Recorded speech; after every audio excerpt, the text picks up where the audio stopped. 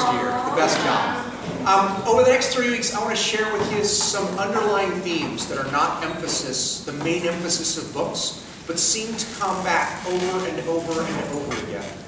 The emphasis for this one I found in all of these as I went through my bookshelf. And the point of it is, be yourself.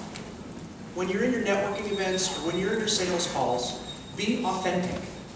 Be the person that you are, the nature that you are, because it'll be easier for you to ring true. That also matters in your sales calls and the kind of prospecting that you do.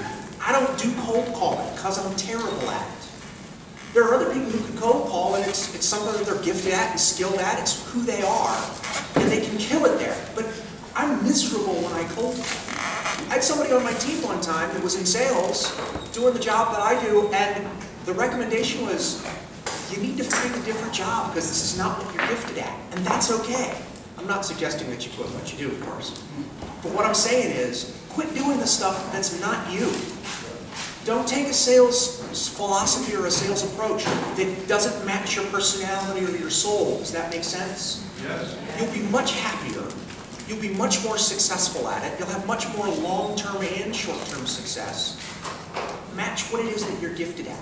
You'll find that you'll also be a lot more peaceful at the end of the day. Amen. Make it great.